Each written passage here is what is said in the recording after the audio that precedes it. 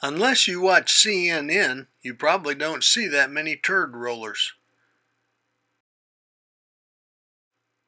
These powerful insects are also known as dung beetles.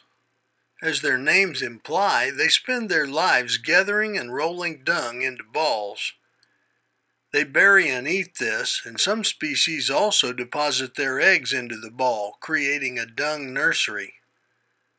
Unsavory. But you've got to give them credit. One beetle can roll a ball of dung so heavy that it would be like a person pulling 6 double-decker buses by themselves. And they have an advanced guidance system that lets them navigate backwards in unerring lines as they push their prizes. They prefer dung from herbivores like cattle and horses, hanging around till they find it by smell. And then they roll up a ball and head for areas that may be hundreds of feet away.